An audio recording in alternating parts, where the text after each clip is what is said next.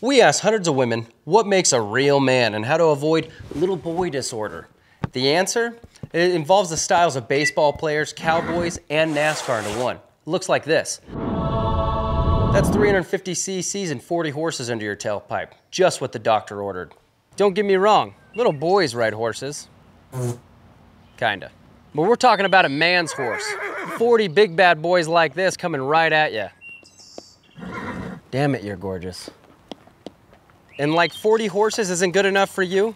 Your old granddad crossed the plains with one horse and no shoes. Yeah, you candy ass. Hey, that little bike you've got, it's just fine. Just not for a man.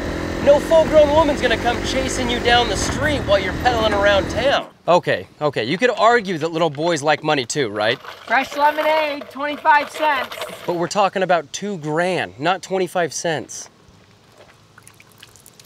Now that I've got your attention, I know what you're asking. How can Sheila here and this bag of cash be yours? Let me show you something. Your ticket to win could be as simple as grabbing a couple shirts off of godfreyproof.com.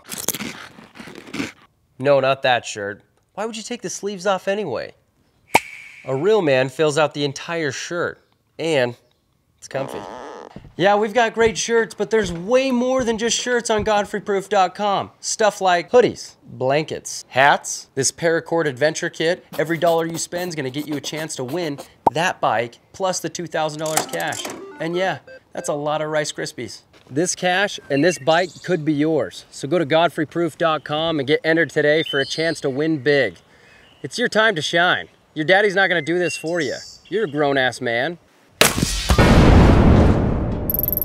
Like 40 horses isn't good enough for you? Son of a, scaring the out of me.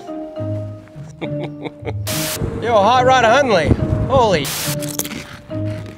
Come get it.